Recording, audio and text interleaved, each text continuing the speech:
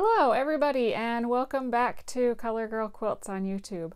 I am so excited today to have a guest, and Cassandra Beaver is one of my good sewing friends, and she is also an award-winning quilter. She enters her creative modern quilts in QuiltCon and multiple AQS shows throughout the year. She's won awards at big shows like Paducah and at QuiltCon and lots of others. So the thing that I'm really excited about Cassandra is that she has been working on a quilt with full circles using the classic curves ruler.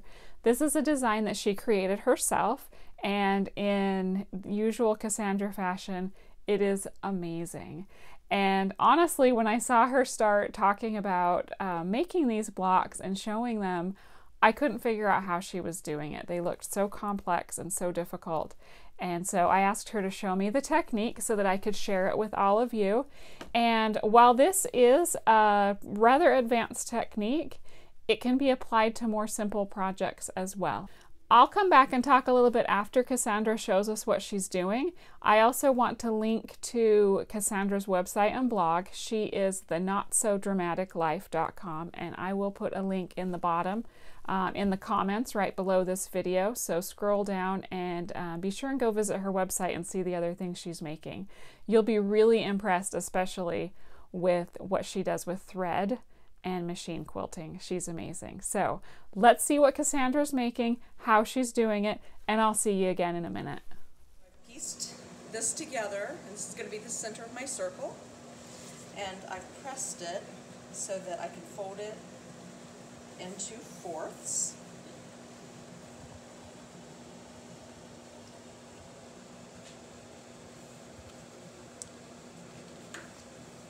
And once that's folded, I'm lining up the ruler, and I've added a 1/4 inch piece of tape to account for where the seam allowance would have been if I was doing 4 circles instead of 1.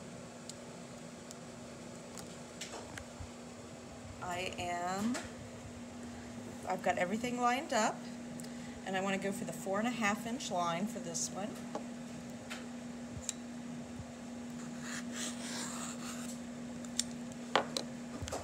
Cut that, and I open it up. I have this circle ready to go, and it's going to be set into the larger block.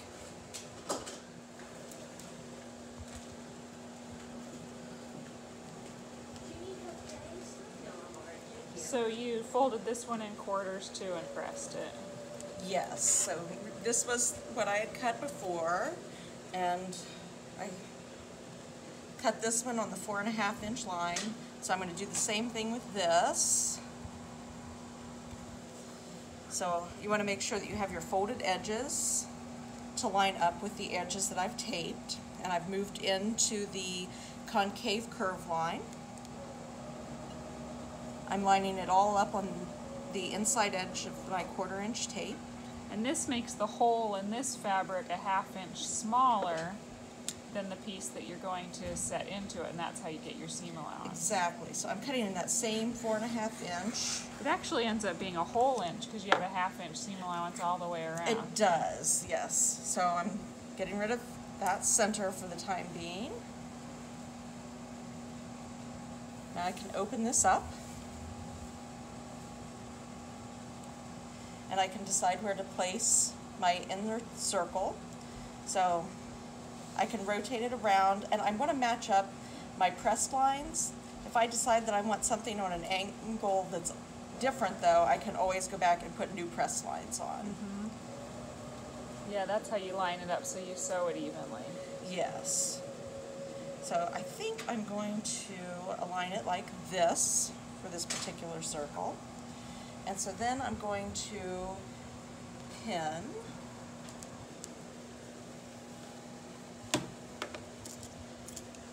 And I like to have the concave circle on top. And so these 4 points are the most important, so I do those first.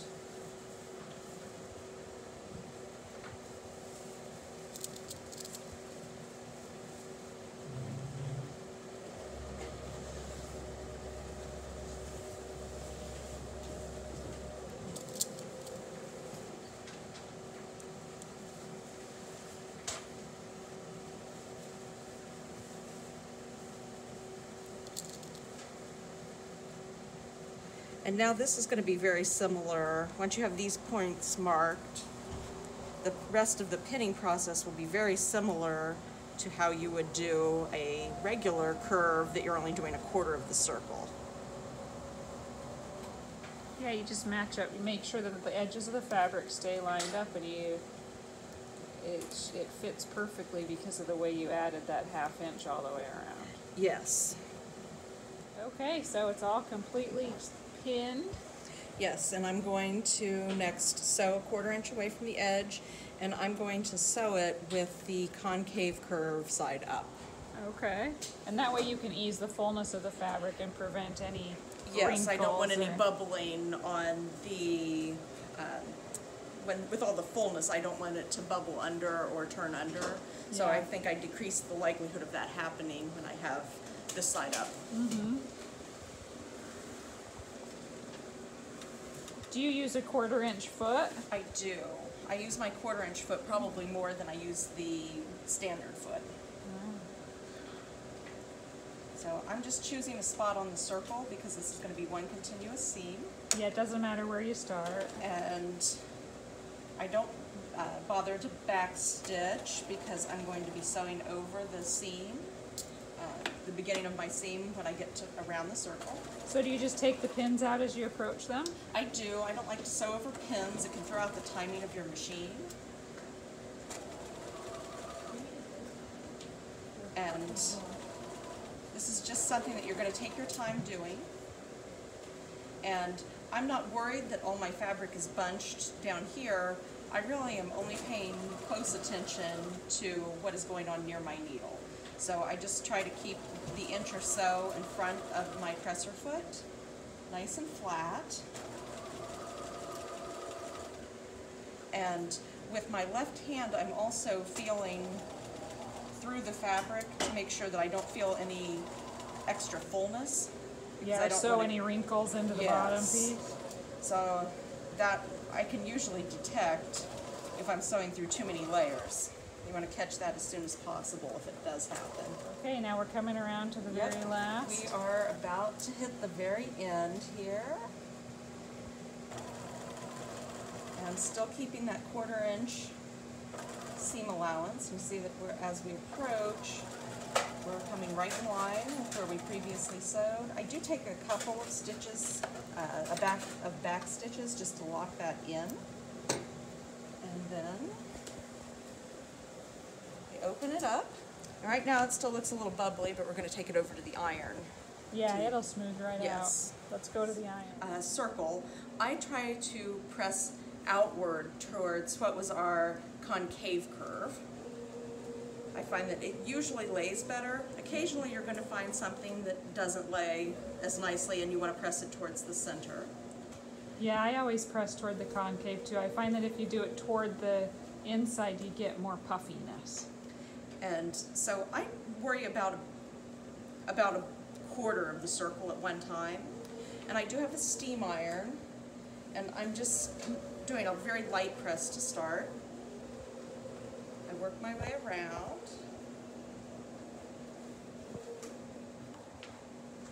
And once I have my first press done, it's still not perfect, but I like to use a nice light spritz of Best Press or Flatter or one of those starch alternatives, and that dampens the fabric and makes it a little bit more malleable,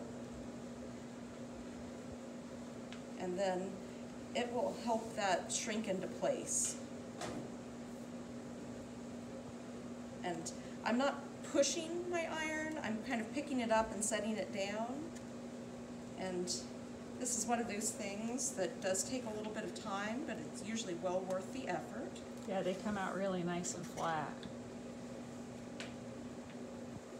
And so the steam's still on, and between the steam and the Best Press, we're getting flatter here. And we'll probably do one more spray of Best Press on this. Let's see, it's a lot flatter than it was the first, so I'll give it one more spray, and that should take out the rest of that little bit of fullness. If you do end up with a tiny amount, that's probably going to quilt out, especially if you use a puffy or batting, I like to use a wool. So yeah, the texture from the quilting hides any puffiness yeah, or so anything if there's that you might have. a minor amount of fullness there, you're not going to need to worry about it long term. You don't want to, if I hadn't taken the time to press it, it'd be really hard to quilt out. Looks tiny pretty, bit it's pretty darn flat to me. Yeah. So there you go. Thank you, Cassandra. This is Thanks. amazing. What a beautiful technique and just incredible blocks. I can't wait to see the quilt all finished. I'm very excited about this one. So what did you think? Aren't Cassandra's circle blocks amazing? I think she is so creative, and I love how she's making each of the blocks different. So I took some still photos of some of the blocks that she has made so far. I'm going to flip through those a little bit here in the video and show you to give you some ideas. And then we'll just have to wait and see until she has it all finished and we can see the whole thing.